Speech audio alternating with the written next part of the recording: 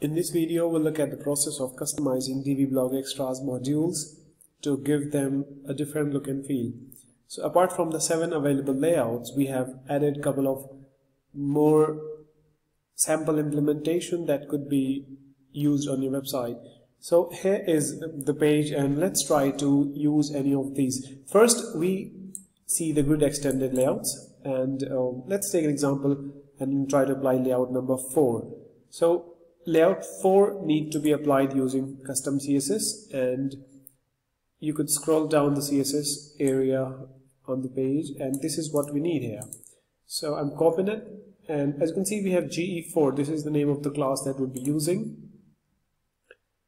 On the Divi theme builder or on the page wherever you're trying to use the module, you could follow these process where we'll add the class name and the CSS. So let's build from scratch. Divi Blog Extras, and we are going to use the grid extended layout. We have the class name to add here, that is GE4, and finally we need to apply the custom CSS that was copied, so I just pasted it. And now if I go back to the blog page and try to reload the page, this is how it looks. So this was one layout that we just implemented. We could do the same for the other layouts. Some of the layouts might not require custom CSS. For example, some of these are very basic layouts where we have eliminated some of the elements. We have not used some of the elements. For example, date here is not used in the full width background, full width layout. So you could achieve them without CSS as well. So let's try to get this, perhaps one at the bottom, this one. This is the layout number 9, and this is for full width background. So we'll go and pick the code for this.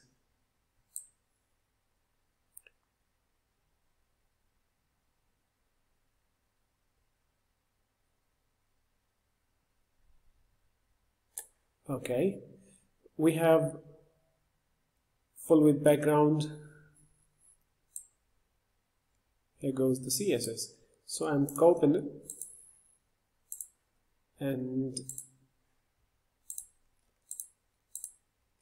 I'll delete the previous one and paste it here.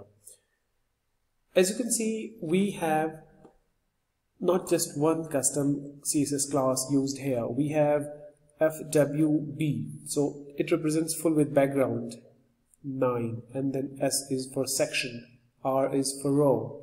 So we need to add this class to the section, this to the row where this module is used, and then FWB9, this will be name of the, this would be the class for the actual Divi Blog Extras module we're using full width background. So let's try to implement this.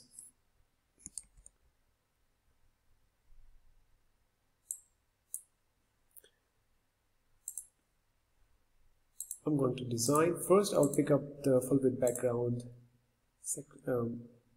layout, and then I'll go and add my CSS class, which is full width background 9. So that was the first thing that we need to do, and I'm just moving back to the wireframe mode so that I can apply classes here. Alright, so I'm going to edit this. This is the section, and we need to add class here. So this was the class used in the section, and then this is the class that we need to use for the row. So that was all. We might need to make a little arrangements here. In this case, looks like we'll have to specify the sizing here. So let's make it 100% so that it goes from edge to edge, and if we go back and reload the page, the result would be there. So this is how it looks,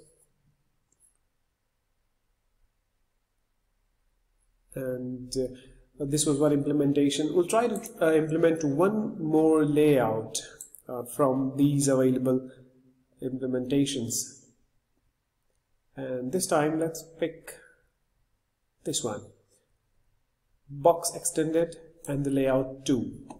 So box extended layout 2, I'm going to get the CSS from here. Okay, box extended layout 2. The code is copied. And first I'll go and paste the code here. You could do this on your Divi theme panel as well if you like to apply this as a global design, global layout. So it will replace the default look and feel. In this case, we're just trying to keep it on the page, so this CSS is added on the page. Alright, so that was all. I've saved it and go back to the Divi Blog Extras module settings, and I'll pick my layout, which is box extended. And this was the box extended layout 2, so the name of the class is, BE2. There we are. As you can see here, the excerpt length is something that need to be defined here as well. The default excerpt length I want fit here. For example, let's take a quick look. Alright, so this is how it looks now. We'll try to make the excerpt a little more longer. So that will be around 650 characters, letters. Yes, so let's reload the page again, and here it is. We'll go back to the page, and that was the layout which we just tried to implement, and here it is.